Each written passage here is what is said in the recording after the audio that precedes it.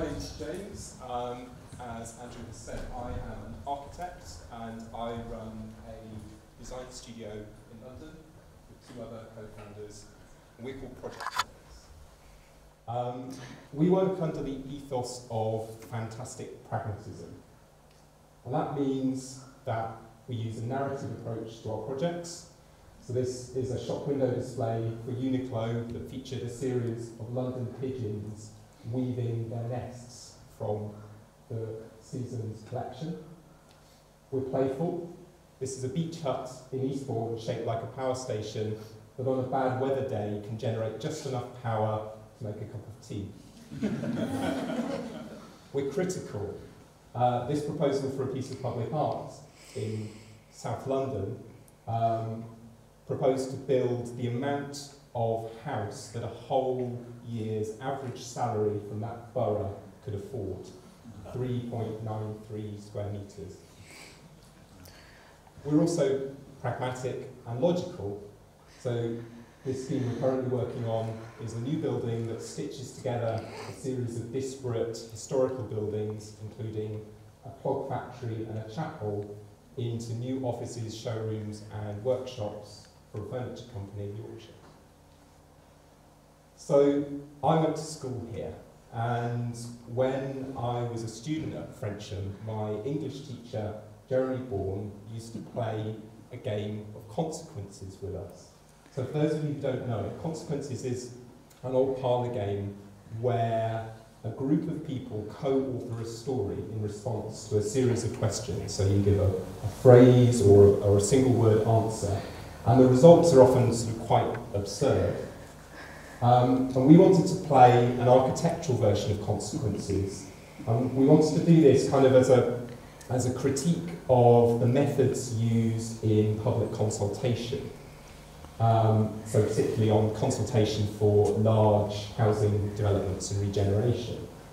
So our architectural consequences game asked these questions, and it enabled a group of people to kind of co-author their dream building without being affected by outside sources. So we turned that into a pavilion and a series of architectural models in an exhibition.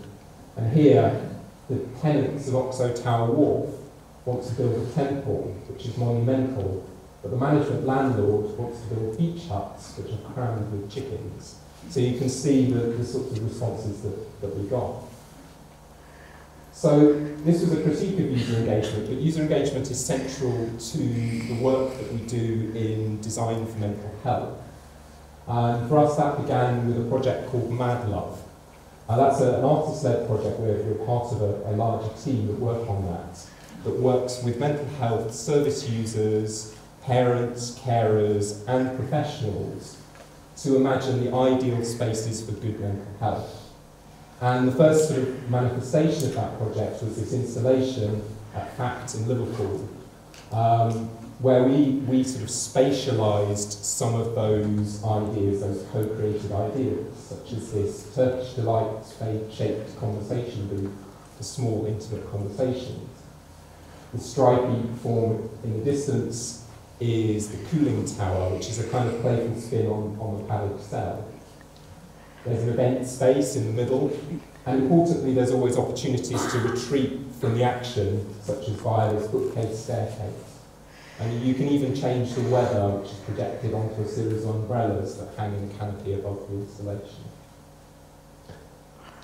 So, on the sort of back of the work that we were doing in the arts context, looking at design for mental health, we won the competition to design a child and adolescent mental health service unit, the interiors of the new Royal Hospital for Children and Young People in Edinburgh.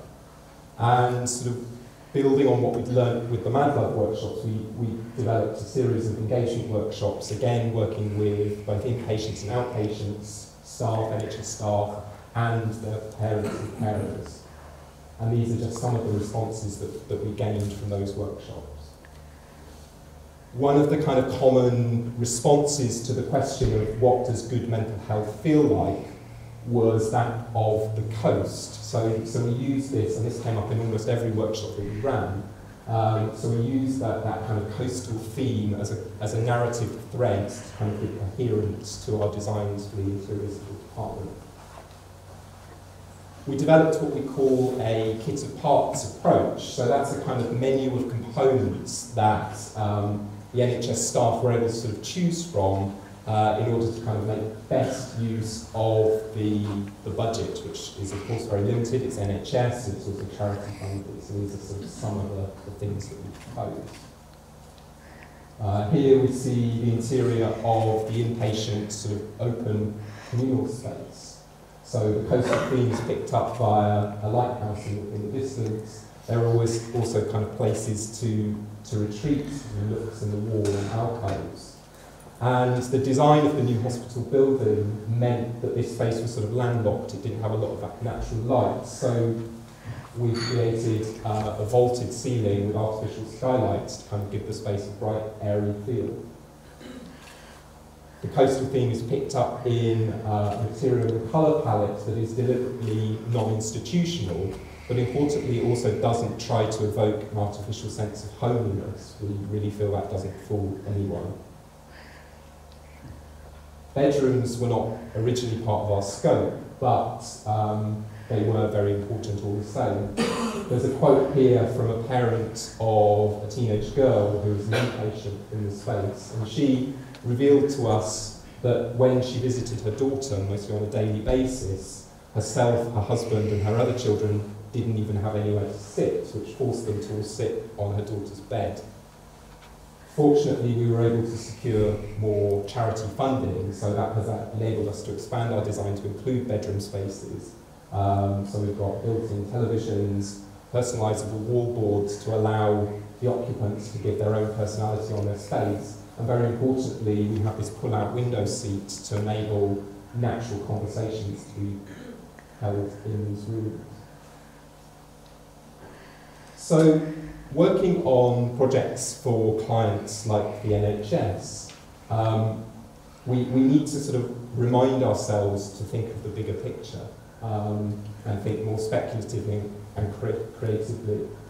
So a couple of years ago, Mad Love was again commissioned, this time by the Wellcome Collection, as part of their Bedlam exhibition. And for this, we proposed this landscape-type architectural model. It's a very large model, it's 2 meters long. And this was conceived as a spatial manifesto of good mental health spaces. The centre of the model is where all the active spaces happen, such as this bakery, which again, as before, always has these opportunities to retreat and be periphery from the action. As you move up the hillside, privacy gradually increases, and bedrooms were imagined as a series of tree houses, each giving their occupants an individual identity.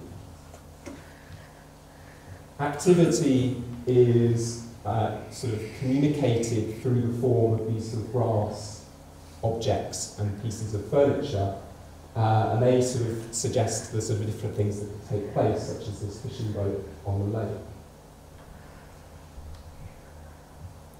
I really like making big models because I think that they communicate really effectively with a very broad audience. This exhibition was commissioned by the Design Museum and was the culmination of my residency there in 2014. This time it was looking at housing, and it proposed to enliven existing housing estates by using ideas from often overlooked condemned housing typologies of the past. My research material concentrated on 2 housing types that don't exist in London anymore, and for good reason. The first was the Rookery, which was a network of self-organising slums that threaded their way through the city until the 19th century. The second was London Bridge, which, as you may know, was once an inhabited structure, which had this kind of lively bridge deck of kind of commercial activity, and then houses, dwellings above. I use drawing as a way of giving form to my ideas, and here in some of my sketches you see how I begin to overlay those historic ideas, the positive things that I found in those housing types, overlay that onto the structures of an existing housing estate in London. London Bridge has become a mechanism of enhancing, of using rooftop spaces. So it uses the roofs of mid-rise housing blocks, and there is a layer of commerce and activity, this time in the form of studios or workspaces. And then the houses contain a series of kind of small starter dwellings above. The rookery has become a series of courtyards and laneways that take the place of unused parking garages on the ground plane. Each courtyard is a self-organised housing cooperative built by self-builders. So those ideas of kind of sociability and social spaces in that project, we use those to inform our latter work. And lately we've been doing a lot of work working with technology startup companies to design how they work and create their workspaces. This project is for a client who makes software for the hospitality industry. And the space is designed around this one communal table where every member of the team eats together every day. However, during the design phase, the client did a sort of series of experiments where he created different seating types in his existing office. And he found that actually when he created the banquet table of his dreams, the conversation died.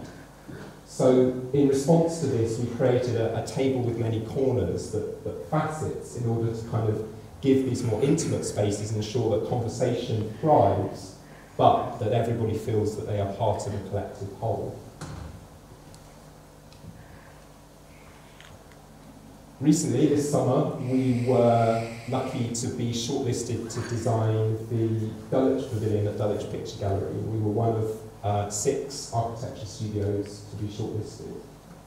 Our proposal references the gallery's mausoleum space, which is this beautiful, eerie yellow space, and creates this canopy of coloured light that sails over an exhibition and entertainment space at the front of the gallery.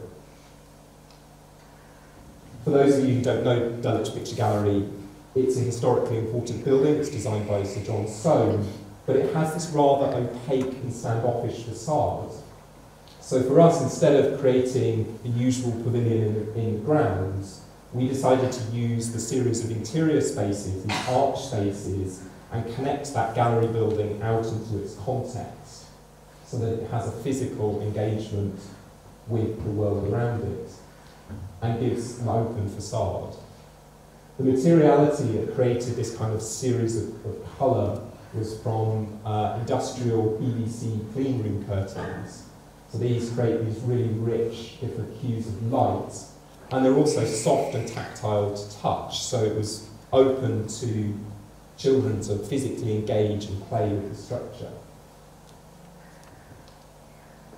This project has been sort of extremely exciting for us because it's marked a kind of a next stage in the work that we do and has sort of opened us to the design of spaces for entertainment and experiential spaces. And we hope that this will now inform the work that we do next in design for cultural spaces, that of entertainment, but also for education. I hope that the work that I've shared with you today gives you sort of some of the sense of what we're passionate about and what we're interested in, and also what we really care about and what drives us to make our work. Thank you very much.